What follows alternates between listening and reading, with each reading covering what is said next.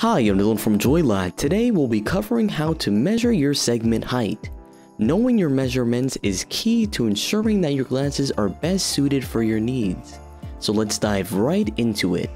For measuring your segment height, you'll need to have a frame in hand because it can only be measured while the glasses are on your face. If you don't happen to have a pair, you can always purchase ones without lenses and then send them back when you do have your measurement for your segment height.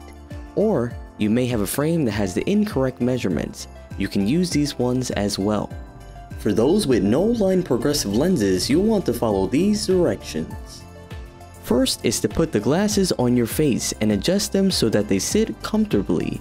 Second is to have someone assist you. If no one can, you'll want to stand in front of a well-lit mirror, 8 inches away to be exact, with your face parallel and square to the mirror. Third is to stare straight ahead and mark the center of your pupil. This is your segment height measurement for these frames.